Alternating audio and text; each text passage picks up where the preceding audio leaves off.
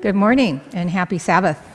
Good morning. Good morning. Happy Sabbath. It's good to be with you this morning. And our lesson today is All Nations and Babel. We're going to be talking about the Tower of Babel and some events that happened up to the Tower of Babel and a few after. So this is a pivotal time in history, and we'll get into why that is in just a minute. But Greg, would you pray for us this morning? It'd be my pleasure. Let's bow our heads.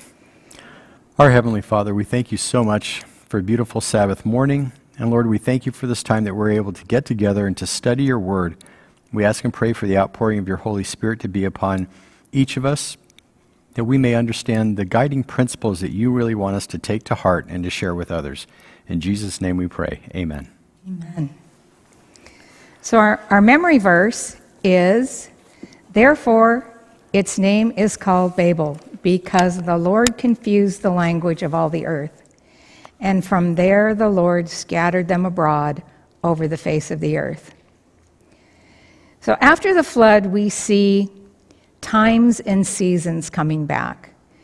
We see Genesis 8:22 says, while the earth remains, seed time and harvest, cold and heat, winter and summer, day and night shall not cease. So we see here that God says that the seasons will last as long as the earth lasts. And then again we know after the flood, we studied last week, that he would not destroy the earth again with a flood. So God's first command to humanity after the flood was an affirmation around life. He said in Genesis 9:1, so God blessed Noah and his sons and said to them, be fruitful and multiply and fill the earth. So this is the same thing that God told them initially in the Garden of Eden, isn't it? And we'll get into that in a minute. There's another piece that is interesting after the flood, and that is he changed man's diet. After the flood, we see the first time that man was given meat to eat by God. And we see this in Genesis 9:2 and 3. Every moving thing that lives shall be for meat for you, even as the green herb have I given you all things. But the flesh with the life thereof, which is the blood thereof, ye shall not eat. So we see this too, we see this said again about the blood in Levitical law, where it says, it shall be a perpetual statute for your generations throughout the dwellings. Ye shall eat neither the fat nor the blood. So God is giving man the diet of meat, but he is not allowing them to eat the blood. And this is interesting because it's really the only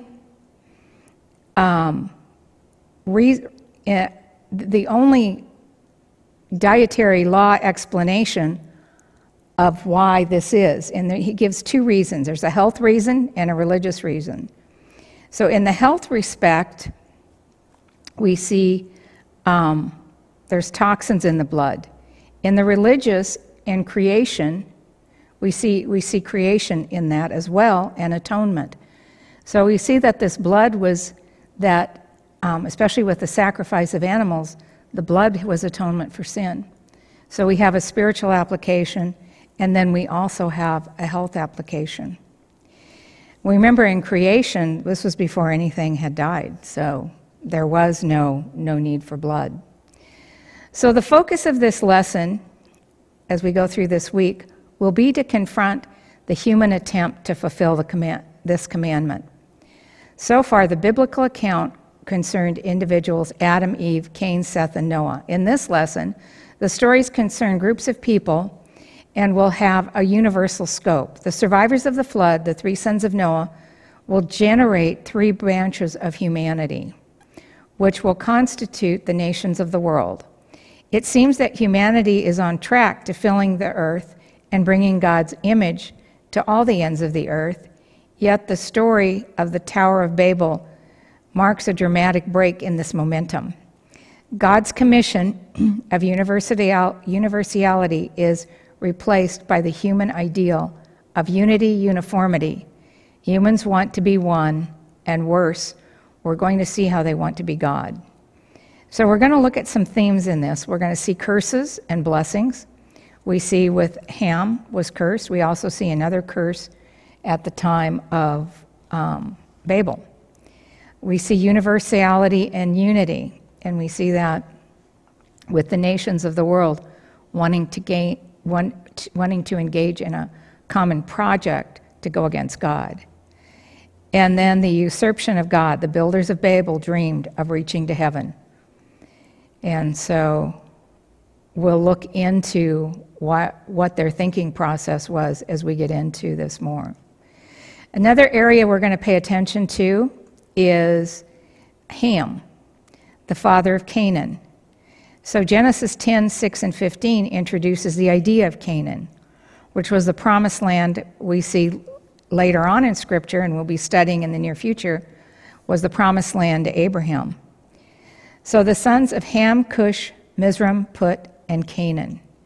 Canaan begot Sidon, the firstborn of Heth. An anticipation of Abraham, whose blessings will go to all nations.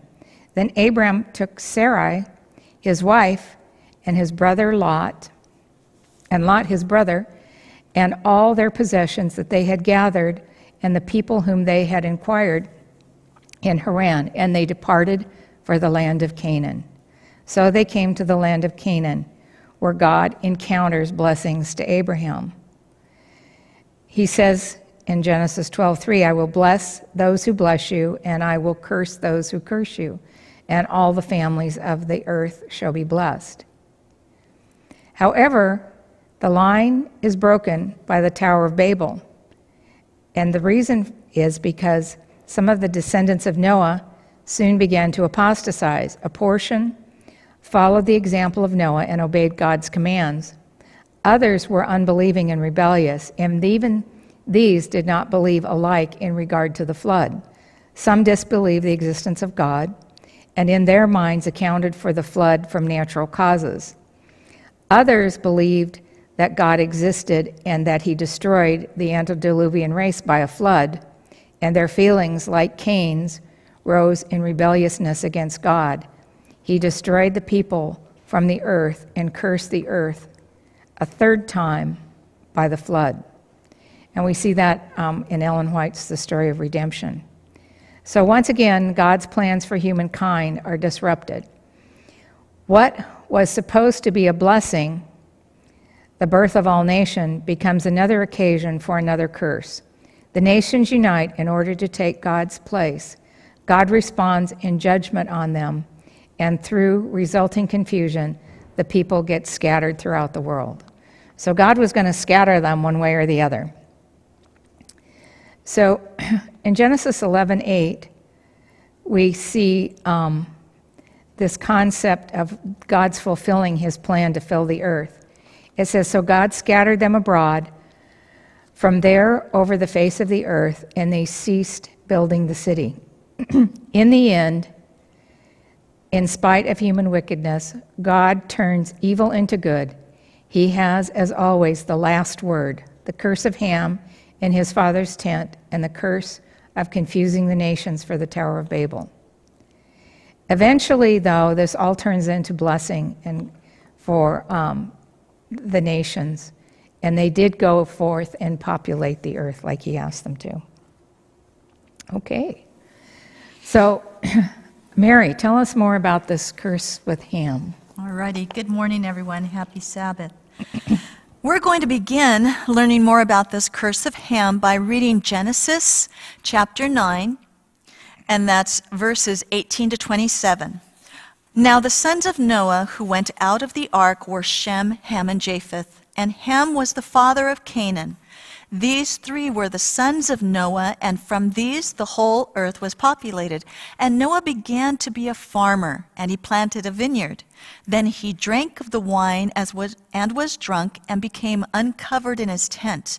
And Ham the father of Canaan, saw the nakedness of his father and told his two brothers outside. But Shem and Japheth took a garment, laid it on their shoulders, and went backward and covered the nakedness of their father. Their faces were turned away, and they did not see their father's nakedness. So Noah awoke from his wine and knew what his younger son had done to him. Then he said, "Cursed be Canaan, a servant of servants he shall be to his brethren." And he said, "Blessed be the Lord, the God of Shem, and may Canaan be his servant. May God enlarge Japheth, and may he dwell in the tents of Shem, and may Canaan be his servant." Now, Barbara covered a little bit on who Ham was. He was Noah's second son, and he's the father of Canaan. That's mentioned twice in this passage. He did have other children, but we're going to focus on Canaan and his descendants. So let's analyze these verses. What did Noah do after resettling the earth? Well, in verses 20 and 21, we read that he became a farmer and he planted a vineyard. Then he made wine from the grapes in his vineyard, got drunk, and somehow ended up uncovered or naked in his tent. Fermentation of fruit wasn't part of God's original creation. For some unknown reason, Noah indulged, lost self-control, and undressed himself. So what happened then? In verse 22, Ham walks into his father's tent, finds him sleeping and naked. Then he goes out and tells his brothers. So Ham may have accidentally walked in on his father, but instead of helping him, he went around talking about his embarrassing situation with his brothers. In fact, in Patriarchs and Prophets, page 117, we read, "The unnatural crime of Ham declared that filial reverence had long before been cast from his soul." So these are strong words, the unnatural crime of Ham. And filial reverence meant that the reverence that is due from a son or daughter to their parent. Ham had lost respect for his father, and he ended up breaking the fifth commandment and dishonoring him. Now, on the other hand, what did Ham's brothers do? In verse 23, they laid a garment on their shoulders and walked backward into the tent with their faces turned away. So they took the extra effort to ensure they would not see their father's nakedness, and they covered him. So Shem and Japheth's response was to help their father. They showed respect, reverence, and honor for him by not looking upon him and by covering him. As we continue with the story, in verse 24, Noah awakens and is told what has happened. And then what does he do? Verse 25, first he pronounces a curse, not directly upon Ham, but upon one of his sons, Canaan. And I'd like to share this additional insight from the book Patriarchs and Prophets. It says, Noah, speaking by divine inspiration, foretold the history of the three great races to spring from these fathers of mankind. Tracing the descendants of Ham through the son rather than the father, he declared, "Cursed be Canaan, a servant of servants shall he be to his brethren." Now remember what she had said about Ham's unnatural crime, that it declared his lack of reverence and his utterly evil character. So she continues, these evil characteristics were perpetuated in Canaan and his posterity, whose continued guilt called upon them the judgments of God. Now, what did Canaan have to do with the incident? He's not even there. What Noah is stating is that Canaan has the same irreverent, wicked mindset as Ham, his father, and that's by choice. And he's continuing in Ham's footsteps. And due to this choice, he will someday become a slave to his brethren. In addition, please note that this verse by no means is a theological endorsement for slavery or for racism. That would be a gross mistake. The prophecy was restricted to Canaan only, and God was very patient and long-suffering with Canaan's irreverence and corruption.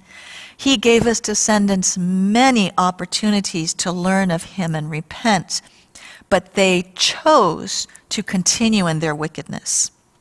So let's move on. After the curse of Ham, who received a blessing? In verses 26 and 27, it tells us the blessings Noah spoke to Shem and Japheth. In contrast to Ham, they manifested reverence to their father and thus for the divine statutes, and this promised a brighter future for their descendants. Shem's line would be that of the chosen people from whom the Messiah would come. And as for Japheth, his descendants would dwell in the tents of Shem. What does that mean? It means that in the blessings of the gospel, his descendants were especially to share. This is a prophetic allusion to the expansion of God's covenant to all nations that will embrace the message of salvation. So was this prophecy of Noah an arbitrary denunciation of wrath or declaration of favoritism? Not at all. Inspiration tells us it did not fix the character and destiny of his sons, but it showed what would be the result of the course of life they had each separately chosen and the character they had developed. As a rule, children inherit the dispositions and tendencies of their parents and imitate their example, so that the sins of the parents are practiced by the children from generation to generation.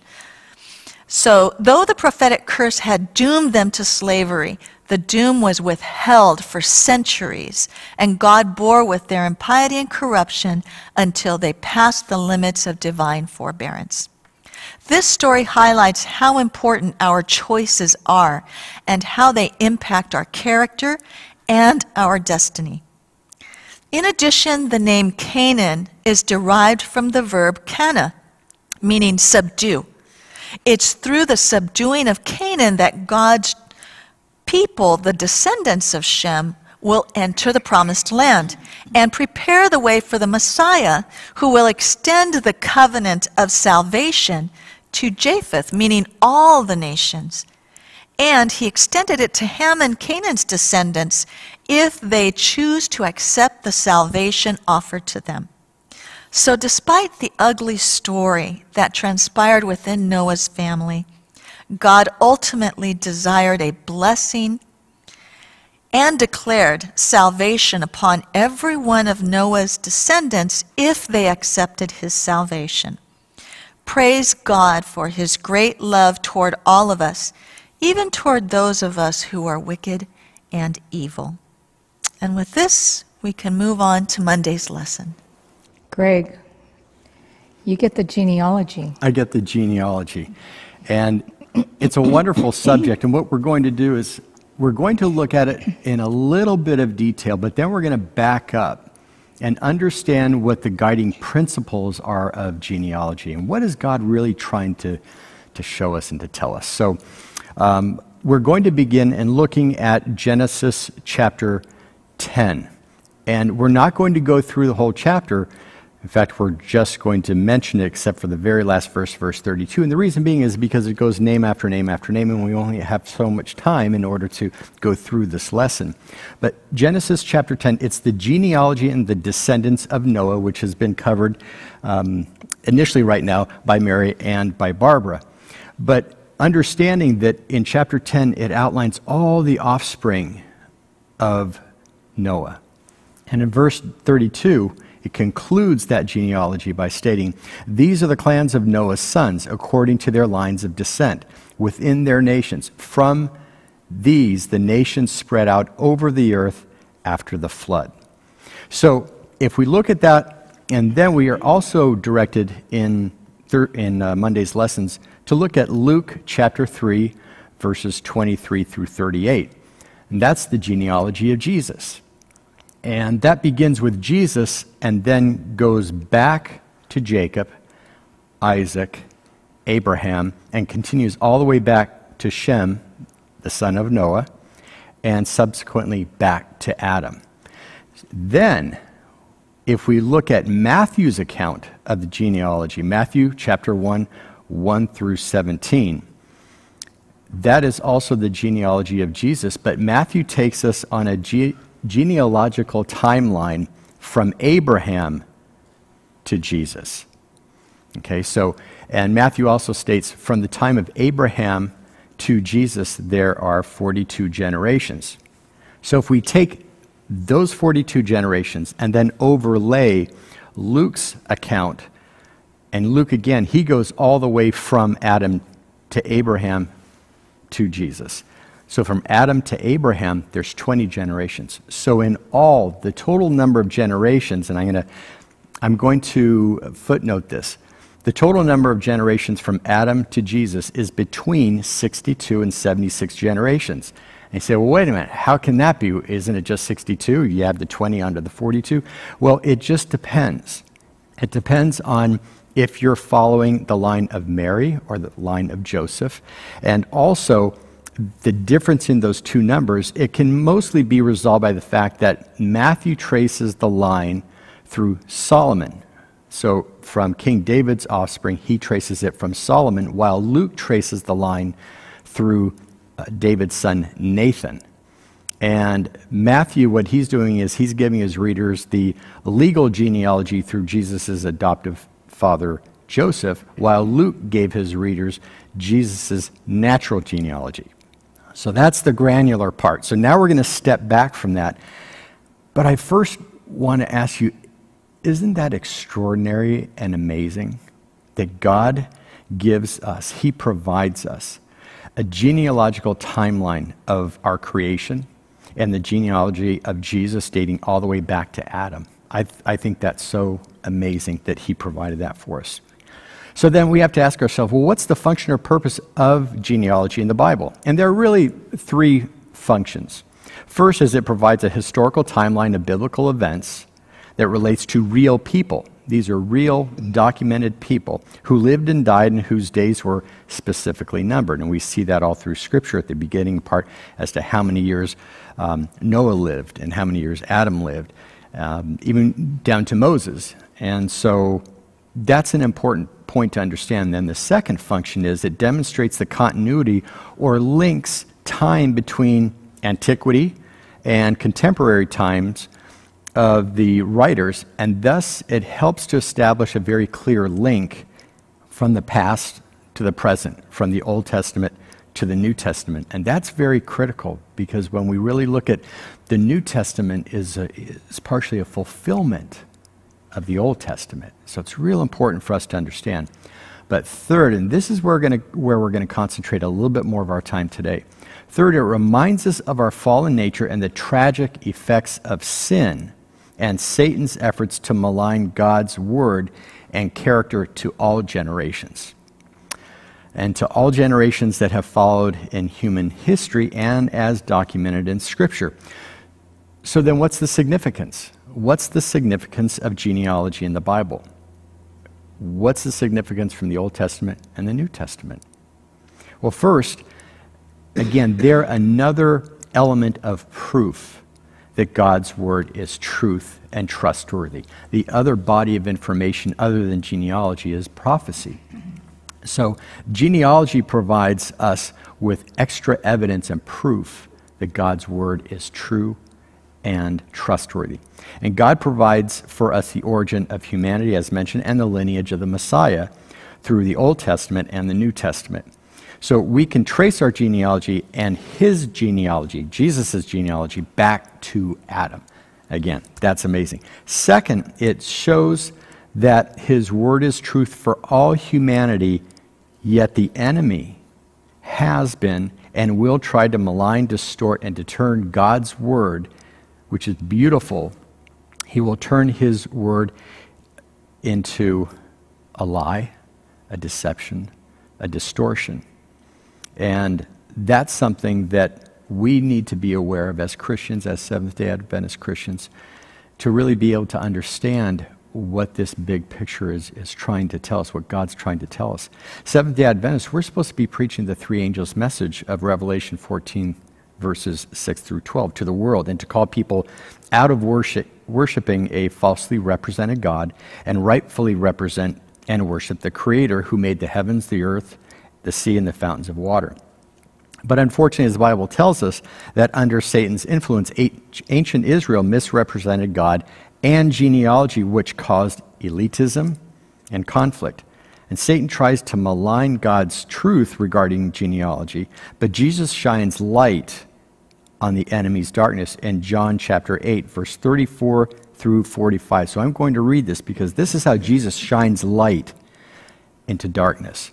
Jesus answered them, and these were his accusers. Most assuredly, I say to you, whoever commits sin is a slave of sin. And a slave does not abide in the house forever, but a son abides forever. Therefore, if the Son makes you free, you shall be free indeed. I know that you are Abraham's descendants, but you seek to kill me because my word has no place in you. I speak what I have seen with my father, and you do what you have seen with your father. They answered and said to him, Abraham is our father. And Jesus said to him, if you were Abraham's children, you would do the works of Abraham. But now you seek to kill me, a man who has told you the truth which I heard from God. Abraham did not do this. You do the deeds of your father. Then they said to him, we are not born of fornication. We have one Father, God. Jesus said to them, if God were your Father, you would love me, for I proceeded forth and came from God, nor have I come of myself, but he sent me. Why do you not understand my speech? Because you are not able to listen to my word. You are of your father the devil, and the desires of your father you do not want. He was a murderer from the beginning. I'm sorry, I misspoke that. The desires of your father you want to do. He was a murderer from the beginning and does not stand in the truth, because there is no truth in him. When he speaks a lie, he speaks from his own resources, for he is a liar and the father of it. But because I tell you the truth, you do not believe me.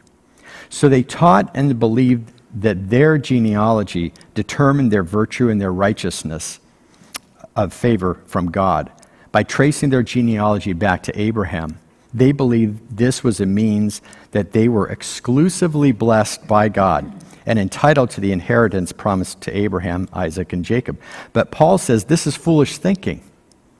He states in 1 Timothy chapter 1, verses 3 through 7, as I urged you when I went into Macedonia, remain in Ephesus that you may charge some that may teach no other doctrine, nor give heed to fables and endless genealogies, which cause disputes rather than godly edification, which is in faith. Now the purpose of the commandment is love from a pure heart, from a good conscience, and from sincere faith, from which some, having strayed, have turned aside to idle talk, desiring to be teachers of the law, understanding neither what they say nor the things which they affirm. So, what does this say about God and his love for humanity? God gave us a detailed evidence of who we are and where we came from and where we're going. And the rest of the world today is struggling to answer those questions. Why are we here? Where are we going? What's our purpose? God's given that to us. So God has provided all the answers for us.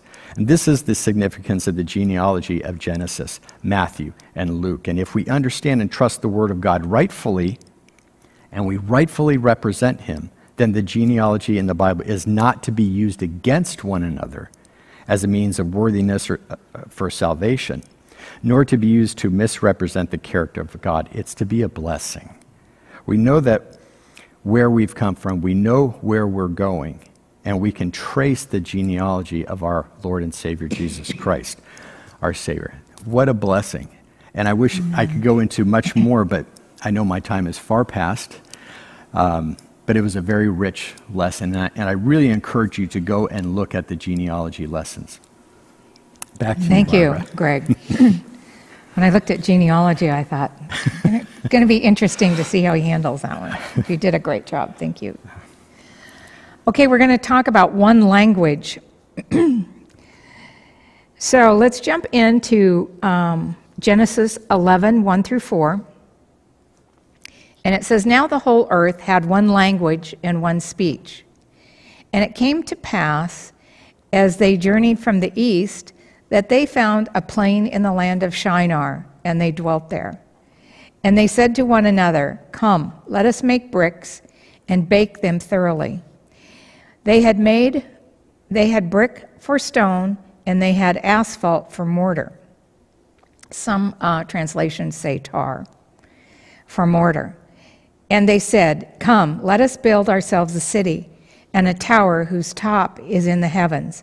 Let us make a name for ourselves, lest we be scattered abroad over the face of the earth.'" So let's unpack these scriptures. When we talk about the whole earth, we're really talking about a very small group of people, because the earth had been destroyed, and now it was just in the becoming repopulated. And so as we look at this small group wanting to build this tower, we need to look at their real intentions. And that was, and we're going to see in some of these scriptures that we're going to look at, was basically replace God, the Creator. Significantly, the description of the people's intentions and actions echo God's intentions and actions in the creation account. So we're going to look at a couple of these words that they say and how it mirrors creation account. So this concept of "they said," and we see that in verses 3, we just read those in verses 3 and 4.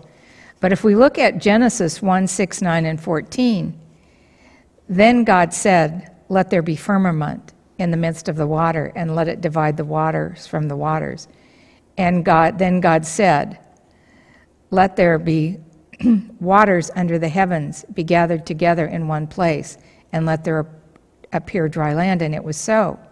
And then in verse 14, "Then God said, 'Let there be light in the firmament of the heavens to divide the day from night, and let them be signs and seasons and for days and years.'" And so we see this concept of "they said." In Genesis, we see how many times God said. And so you see that correlation. Another correlation we see is where they say, "Let us make." See, they're taking on these attributes that really belong to God. "Then they said to one another, 'Come, let us make bricks and bake them thoroughly.' They had brick for stone, and they had asphalt for mortar. And then they said, 'Let us build ourselves a city.'" So if we look at it and compare it with Genesis 1:26, then God said, "Let us make man in our own image." So while this group of people were saying, "Let us build," God is saying, "Let us make man in our image, according to our likeness. Let him have dominion over the fish of the sea, over the birds of the air, over the cattle, and all earth, and over every creeping thing that creeps on the earth." So their intention is exactly stated. Let us make a name for ourselves. And this one is also in correlation with how God spoke. We see in Isaiah, God says in Isaiah 63:12 through 14, "Who led them to the right hand of Moses with his glorious arm, dividing the water from them, to make himself an everlasting name." So we see God dividing the water makes himself an everlasting name. And those building the Tower of Babel were saying, we want to make a name for ourselves. So they're wanting to be like God. As the beast goes down into the valley and the Spirit of the Lord causes him to rest, so you lead your people to make yourself a glorious name. And so we see that as well in Isaiah 14. So in short, these builders of Babel entertained the misplaced ambition to replace God as their creator. Now, who else wanted to replace God as God and creator? I think we know if we look at Isaiah 14:14, where Satan says, I will ascend to the heights of the clouds. I will be like the Most High. And so it's very easy to see who was behind their intentions in building this tower. There were some things that played into this. The memory of the flood that we had read from Ellen White earlier, that played a role. They were some feared that God would not keep his promise. The memory of the flood had been preserved in tradition, albeit distorted in the tradition of Babylon. You can see that in the Babylonian writings. So this effort to reach to heaven and usurp God will indeed characterize the spirit of Babylon. And we see that even all throughout history, the history of Babylon, you see them wanting to usurp God, wanting to be God. This is the same spirit we studied with Cain in Lesson 3, if you remember. Cain wanted to do it his way. He wanted his sacrifice to be okay. And when it didn't, he used force, didn't he, to kill his brother. Cain wanted to be in charge. And so we see that this structure that they built was magnificent and lavish. In fact, as you read the Spirit of Prophecy, and I encourage you all to go and read chapter 9 about the Tower of Babel and patriarchs and prophets, because Ellen White explains that these dwellings were lavish. They were beautiful dwellings, and they had areas set up as places of worship going up this tower where they could build to the gods. And so this was not any small undertaking, but quite an extraordinary creation that they were building. This is why the story of the Tower of Babel is such an important motif in the book of Daniel, even. We see that in Daniel. The reference to Shinar, which introduced the story of the Tower of Babel in Genesis 11:2, reappears again in the book of Daniel in order to designate the place where Nebuchadnezzar brought the articles of the temple. So Daniel 1:2 says, and God gave King Jehoiakim, king of Judah, into his hand with some of the articles of the house of God, which he carried into the land of Shinar to the house of God. And he brought the articles into the treasure house of his God. So we see Shinar, we come back to still this whole motif, this whole concept of this area Satan wanting to set up for himself. Among many other passages of the book, the episode of Nebuchadnezzar's erecting the golden statue, probably close to the same place on the plain, is the most illustrative of this frame of mind. In his visions of the end, Daniel sees the same scenario of the nations of the earth gathering together to achieve unity against God. That same unity, God said, is not to be for the nations of the earth. And we see that in Daniel 2:43, where he says, and you shall not see iron mixed with clay.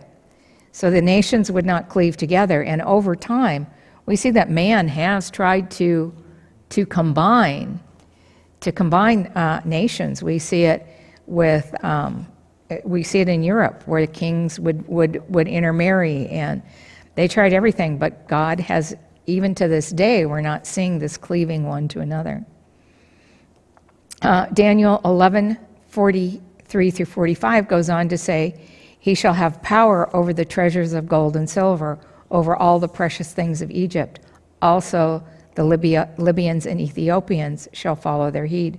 But the news from the east and from the north shall trouble him. Therefore he shall go out with great fury and destroy and annihilate many. And he shall plant the tents of his palace between the seas and the glorious mountain. yet he shall come to his end, and no one will help him. So we see this over and over, trying to unite the world.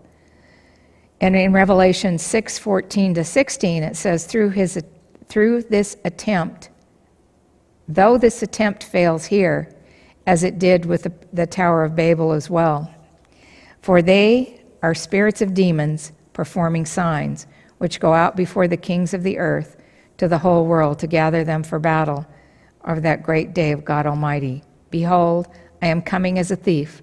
Blessed is he who watches and keeps his garments, lest he walk naked and they see his shame. And they gathered together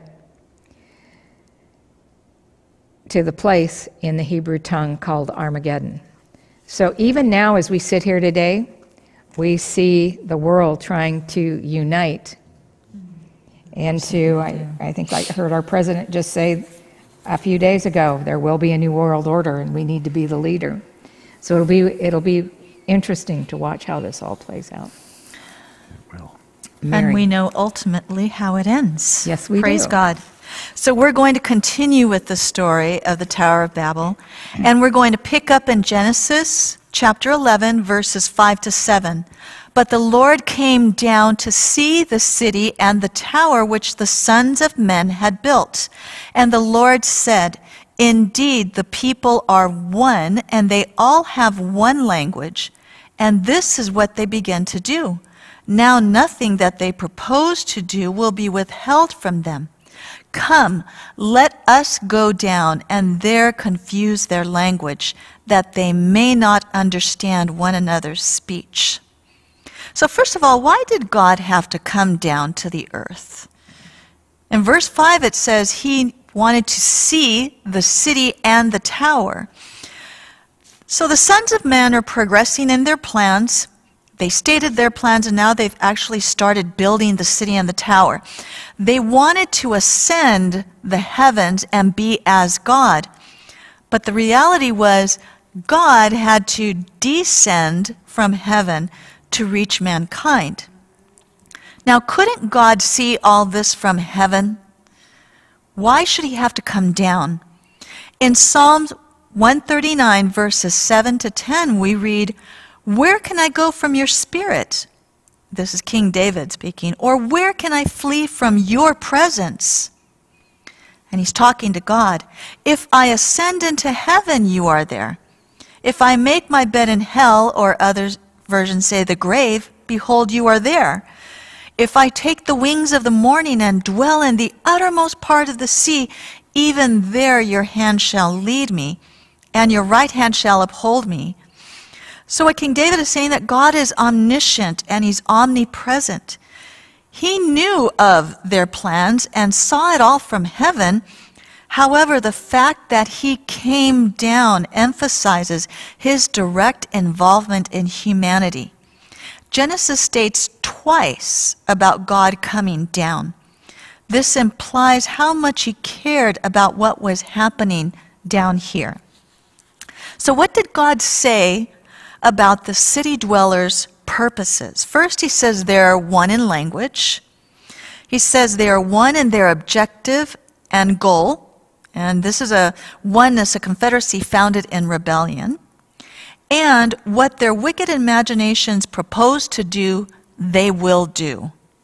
So here's a major problem. The people are openly rebelling against God again.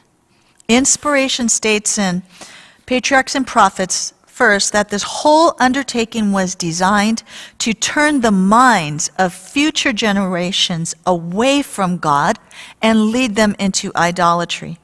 Secondly, they were unwilling to listen to God's truths, and they murmured against him.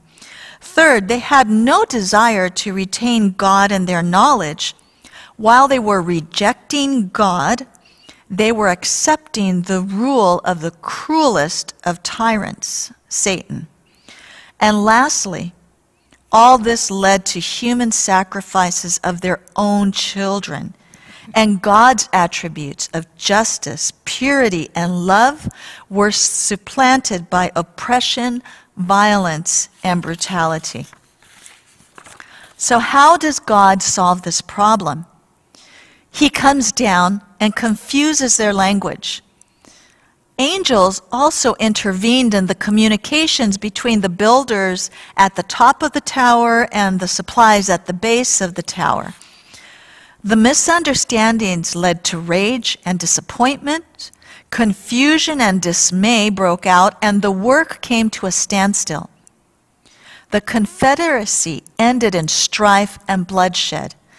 And according to inspiration, lightnings from heaven, as evidence of God's displeasure, broke off the upper portion of the tower and cast it to the ground. Men were made to feel that there is a God who rules in heaven. I'd like to share this from Matthew Henry's Bible commentary. It says, "Now observe here the mercy of God in moderating the penalty and not making it proportionable to the offense. For he deals not with us according to our sins. He does not say, 'Let us go down now in thunder and lightning and consume those rebels in a moment.' Or he also didn't say, 'Let the earth open up and swallow up them and their building.' No. He only says, 'Let us go down and scatter them.'" Henry continues saying, "They deserved death, but are only banished or scattered. For the patience of God is very great towards a provoking world." God's intervention was an act of mercy. Sister White adds that there were some in Babel who feared the Lord and cried out to him to interpose. She continues, "In mercy to the world, he," meaning God, "defeated the purpose of the tower builders and overthrew the memorial of their daring. In mercy, he confounded their speech, thus putting a check on their purposes of rebellion. God bears long with the perversity of men, giving them ample opportunity for repentance, but he marks all their devices to resist the authority of his just and holy law. From time to time, the unseen hand that holds the scepter of government is stretched out to restrain iniquity." I'd like to conclude by reminding us of God's continual love and mercy manifested throughout the first few chapters in Genesis that we've studied. First, we eat of the forbidden fruit. God shows us mercy with a covenant promising a Savior offering salvation. Then Cain murders his brother. God shows mercy toward him with a mark so he would not be murdered. Then the wickedness of the antediluvians is on track to annihilate creation, and God shows mercy by preserving one family and many creatures through a worldwide flood. And lastly, as we've studied, now our post-diluvian ancestors propose to establish a universal kingdom independent of God, established in self-exaltation, and God shows mercy by confusing their language and scattering them. Praise God for his long-suffering mercy towards us all. And now we can continue on with Thursday's lesson. The redemption of the exile? Yes, the redemption of the exile. So Mary did a real wonderful job in pointing out to us the construction of the Tower of Babel and then the destruction of the top part. And she loaded us with a bunch of facts, and I love that. And so now what I'm going to do is I'm going to pull back a little bit and talk about some of the principles behind that. So again, Thursday's lesson is titled The Redemption of the Exile. So let's begin by reading a few reference points in God's words. So if you open your Bibles to Genesis chapter 1, verse 28, and it says, "Then God blessed them, and God said to them, 'Be fruitful and multiply.'" We've heard this many, many times, right? But we're going to go over this for a reason. "Fill the earth and subdue it. Have dominion over the fish of the sea, over the birds of the air, and over every living thing that moves on the earth." So on the sixth day of creation, after creating man in God's image, God said for the first time, "Be fruitful." Let's read further. Let's go to Genesis chapter 9, verses 1 and 7. So God blessed Noah and his sons and said to them, "Be fruitful and multiply and fill the earth." Verse 7, he continues after making some more statements there. But he continues and says in verse 7, "And as for you, be fruitful and multiply. Bring forth abundantly in the earth and multiply in it." So God is telling humanity, yes, he's telling Noah and his sons and the offspring to go and multiply. He told Adam and Eve on behalf of humanity to go and multiply. So 3 times already, God has instructed his people to go, be fruitful, and to multiply. And if we look at Genesis chapter 11, verse 4, 8, and 9, something happens. So the descendants of Noah journeyed from the east to the plain of Shinar and dwelt there and wanted to build for themselves a city and a tower. So let's read the verses, Genesis 11, 4, 8, and 9. "And they said, 'Come, let us build ourselves a city and a tower whose top is in the heavens. Let us make a name for ourselves, lest us we be scattered abroad over the face of the whole earth.'" So what happened here? Who were these descendants of Noah? Well, we know that they came from his 3 sons. But really, what happened here? What caused this divergence? So I also want to just touch on the fact that Babel, as we know, we've heard this many times. In the Hebrews, it's actually pronounced Babel. In the English, we say Babel, but it's Babel. And it means confusion, to confuse. But the Lord gives us further insight as to what happened to these descendants of Noah through the Holy Spirit, and inspired Ellen White in her book, Patriarchs and Prophets, page 128 and page 129. I'm going to read 2 paragraphs here. They're brief paragraphs, but I'm going to read them because it really provides some very good insight as to what happened. "For a time, the descendants of Noah continued to dwell among the mountains where the ark had rested. As their numbers increased, apostasy soon led to division. Those who desired to forget their Creator and to cast off the restraint of his law felt a constant annoyance from the teaching and example of their God-fearing associates. And after a time, they decided to separate from the worshipers of God. Accordingly, they journeyed to the plain of Shinar on the banks of the river Euphrates. There they were attracted by the beauty of the situation and the fertility of the soil, and upon this plain they determined to make their home. Here they decided to build a city, and in it a tower of such stupendous height as should render it the wonder of the world. These enterprises were designed to prevent the people from scattering abroad in colonies." Second paragraph. "God had directed men to disperse throughout the earth." We just read that. God was saying, be fruitful, multiply, and multiply throughout the earth.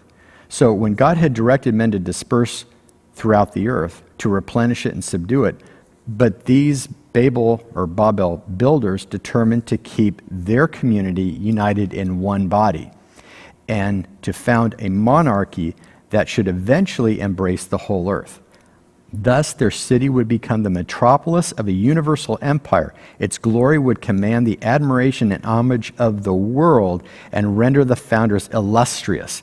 The magnificent tower, reaching to the heavens, was intended to stand as a monument of power and wisdom of its builders, not of God, of its builders, perpetuating their fame to the latest generations. So, Scripture tells us very clearly in Genesis 11, and confirmed by the pen of inspiration, those who chose to reject God rebelled against him, so that he confused the language and dispersed them over the face of the earth. So what was their rebellion? I think we just read it. It's pretty clear, pretty plain and straightforward. First, they wanted to make for themselves a name for themselves, to bring honor and glory to themselves and not to God.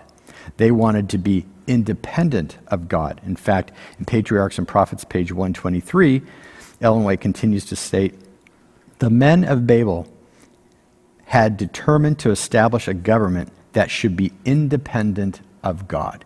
In other words, they were rejecting God. They wanted nothing to do with him. So secondly, in their rebellion is they wanted to remain together rather than be fruitful, which is what God had said. Be fruitful, multiply, and spread across the earth. So what do you suppose is the root cause in both these ambitions? Selfishness, which is what? It's pride. It's pride. And what do you suppose the cause was, the cause of Lucifer's fall from heaven? Pride. It comes down to pride. So what's the lesson for us? What's the practical takeaway from this that we can learn? Why must we be careful about seeking to make a name for ourselves? And I will testify to this. I spent probably more than half of my professional career trying to make a name for myself. Big mistake. So what should our motivation be in all aspects of our lives? And I'm talking spiritually, personally, professionally, and socially. Is it to make a name for ourselves? To get the notoriety, the fame, fortune, recognition, pride? Isn't that what we see in the world today? Isn't that what is expressed to us online, in media of all sorts? It's about making a name for yourself, one-upping your competition, etc. So should that be our motivation as Christians, as Seventh-day Adventist Christians who are supposed to bring this end-time message of the three angels' message to a dying world? Is that what we're supposed to be bringing them? Or should our motivation be based on our love for God, to serve him and to honor him and do as God asks us to do because we love him? So God gives us freedom of choice. The choice is ours, and there are really only two choices that can be made. But they have two very different outcomes, as stated in Daniel 12:2. And many of those who sleep in the dust of the earth shall awake, some to everlasting life, some to shame and everlasting contempt. So God gives us every opportunity to be redeemed by him through his plan of salvation. So redemption and salvation is a free gift from God because he loves us. His saving grace and his mercy on humanity. That's why it's a free gift. Our part in his plan of salvation is that through our loving faith in Jesus Christ, that we are willing to let the Holy Spirit restore us from our fallen nature of pride and rebellion, which is exactly what happened here with Babel. But God wants to restore us through the Holy Spirit and cleanse us of that pride and rebellion and turn us back to him. God wants to cleanse us of this so that he is able to shower upon us the full blessings that he has for us. So I thought that Thursday's lesson was so speaking to my heart and making me take a look at my life, past, present, and future. Where should my motivation be? Back to you, Barbara. Well, you summed it up so nicely. There's a battle for each of us, and that fits right in with my final thoughts. Oh, good. And my final thoughts actually come from the SDA Bible Commentary. It says, in the Word of God are represented two contending parties that influence and control human agencies in our world. Constantly, these parties are working with every human being. Those who are under God's control and are influenced by heavenly angels will be able to discern the crafty workings of the unseen powers of darkness.